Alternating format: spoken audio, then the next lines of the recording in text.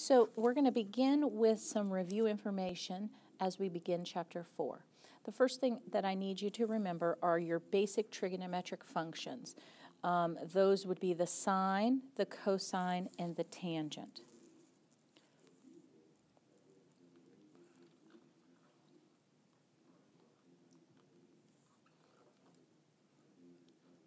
Many times, teachers will use something called SOHCAHTOA as a way to remember what they are. First, let's start with sine. Sine is of some angle, which many times we're going to designate with a theta. That's just a Greek letter. The sine of theta is going to be opposite over hypotenuse.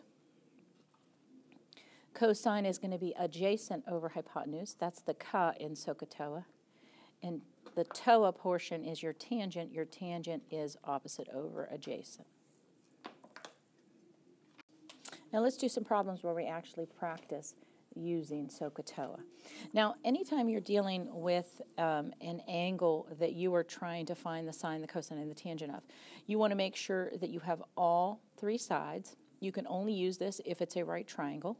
You locate where the angle is, so our angle is in this bottom corner. And then we have to label what's our opposite, what's our adjacent, and what's our hypotenuse. So directly across from our angle is our opposite. Our hypotenuse is our longest side. Our adjacent side is the side that is a leg that is coming directly off of the angle. So in this particular problem, opposite is 3, adjacent is 4, and hypotenuse is 5. The hypotenuse should always be your longest length. So sine is opposite over hypotenuse. So in this particular case, it will have a ratio value of 3/5. Our cosine is adjacent over hypotenuse. So it will have a value of 4/5. And our tangent is opposite over adjacent. So it will have a value of 3/4. Now let's go to our next triangle.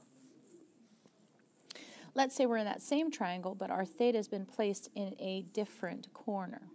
Because it's in this corner instead of the corner that we saw in the other problem, our opposite now becomes 4, our adjacent becomes 3,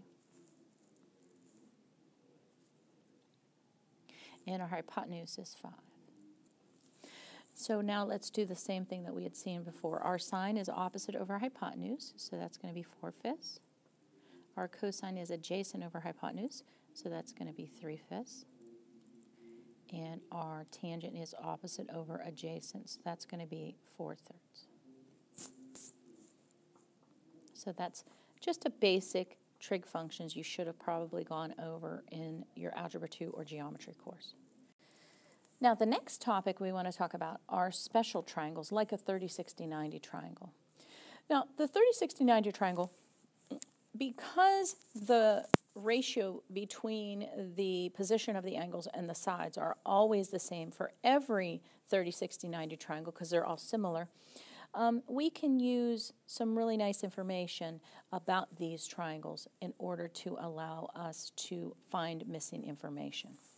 Now let's say that you know the angle that is across, or the side that is across from our 30-degree angle as some length x. What's really nice is the hypotenuse is always going to be double that amount, and the one across from the 60 is square root of 3 times that amount. So that's a rule that you just need to know. If you are going backwards, let's say we know our hypotenuse value, you would just divide it by 2 to get to your one across from the 30. And then once we know that one across from the 30, you just tack on a square root of 3 and you know the one across from your 60. Probably the hardest one to deal with is if you know the one across from your 60. We have to divide off square root of 3 to get to here. And then once we divide off square root of 3, we need to multiply by 2 to get to there. So that's just some information about 30, 60, 90s that you should know, probably from a geometric class. Now here is our 45, 45, 90, or sometimes called the 45, 45 right triangle. Our 45, 45 right triangle is really nice. We know it's an isosceles triangle because the two angles match. We know these two sides also match. And because of those sides being matches, we'll call them both x. The hypotenuse, if you did the Pythagorean theorem, is always square root of 2 times x. So if we need to go the opposite direction, let's say we are given the hypotenuse, just divide by square root of 2, and you know both of the legs. So that's how you need to deal with a 45, 45, 90. And they're always going to be like that. That relationship is always going to be true. Now let's go ahead and do some examples that use a 30, 60, 90 or 45, 45 right. So in example A, we are given our 30-degree angle, and across from it is a 5. So that means that this is a 30-60 triangle. The one across from our 90 is always double our 30-degree side, so it's going to be 10. And the one across from our 60 is always that value across from our 30 times square root of 3. So that was easy. Now let's take a look at example B. For that one, we are given one of our legs is 6. So because this is an isosceles triangle, it's a 45, 45 right triangle, we know that x is also 6. The one across from my hypotenuse, at this point, if you forgot the rule, you could just use Pythagorean theorem. Or, my suggestion, just remember the rule that you just tack on a square root of 2 or multiply by radical 2. So that's basically how you use the 30, 60, 90, 45, 45 right rules. Another rule that they would like you to remember from your geometry classes is the triangle inequality. Basically, the triangle inequality states that for any 3 sides of a triangle, the sum of 2 sides will always be larger than the value or length of the third side. So if we want to see if 3 sides could line up in such a way that they form any sort of triangle at all, we can just look at example A here, and this largest side better be smaller than the sum of the other 2. Well, in this particular case, 5 plus 6 is 11, which is not greater than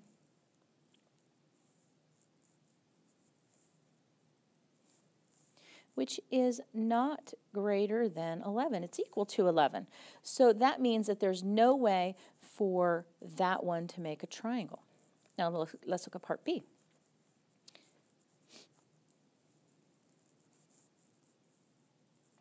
For part B, we are looking at 4, 8, and 9. So just take the smaller 2, 4 and 8. Better be bigger than 9.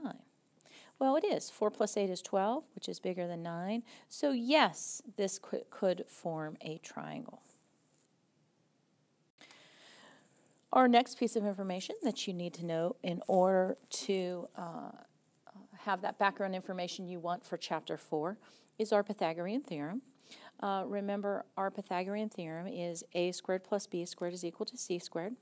The main component, remember that your a and b are your legs, and your c is your longest value. It's your hypotenuse. So if you remember that, the placement into the formula is usually pretty easy. Now, let's take a look at example A. We're going to find the missing side x. So you'll notice that in this particular case, we are missing a leg.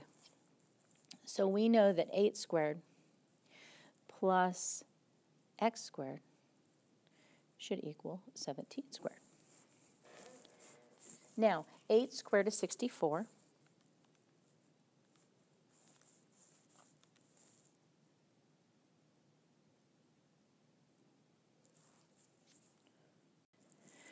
Um, 17 squared is 289. And then we subtract them, so x squared is 225. So x will be the square root of 225. Now this is one case where our plus and minus isn't really going to help us. This is a length. So a length needs to be a positive value, and so we want a positive 15, and so x is 15. Now let's do the same thing for part B. Now you'll notice in part B this time that's our longest length, our hypotenuse that we're missing. So that's our C value.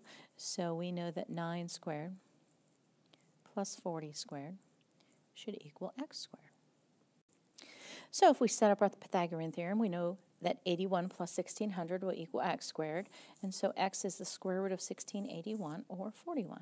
Now, the way to kind of quickly check that you are right, our hypotenuse value should always be the largest. So in part A, 17 should be our largest value. Part B, 41 should be our largest value, and it is. So that's a really quick way to check that your work is right. So finally, let's remind you of our rules of asymptotes. When we had worked on rational functions. Remember, your vertical asymptotes are where your denominator is equal to 0. Your horizontal asymptotes, you're going to compare the lead terms of the top or the bottom. If the top power is higher than the bottom power, there are no horizontal asymptotes. If the higher power is on the bottom, then it's just y equals 0. If the powers match on top to bottom, then just use the coefficients on the lead terms, and that will give you your asymptote. So now let's go ahead and do some examples. If we do part A, you will notice that the power on top and the power on the bottom is the same. So for our horizontal asymptotes, it's going to be y equals the coefficient on top over the coefficient on the bottom, or 2. For our vertical asymptotes, we're just going to take the bottom and set it equal to 0, and we're going to solve. So for this particular case, it would be x plus 2 times x minus 2 equals 0.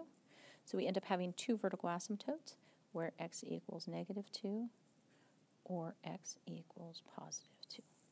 Now let's jump to example B.